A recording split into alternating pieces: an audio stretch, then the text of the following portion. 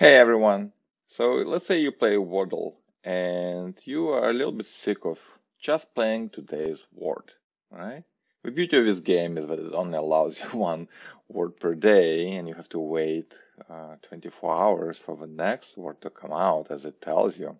So what if you were to play yesterday's or tomorrow's Wordle today?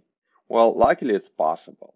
I looked at how Wordle word to guess and it just is based off today's date.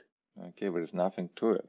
So if we can control the today's date before we visit the page, we're good to go. So why don't we use cy.clock, which allows you to set the current date on the page.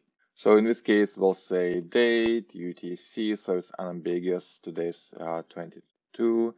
And you have to be careful because the month starts with 0 while the day starts with 1. So January, and let's say today's 19th. Okay, and let's see what happens.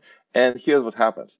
The page uses JavaScript animations. So without the clocks, right, cyclock actually freezes all the timers.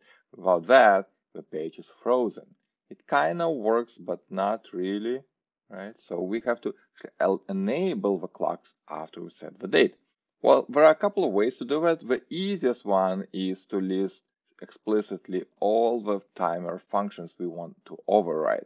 In this case, we are only interested in freezing the date and leaving all like set timeout, set interval as is. As you can see now the page is working, right?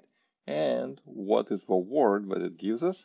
Proxy, which was yesterday's word, right? So let's see what the previous word was. Okay, Shire. Nice. What was the word before? We start with cider. Okay, polar. Ooh, it's very close. Solar. Okay,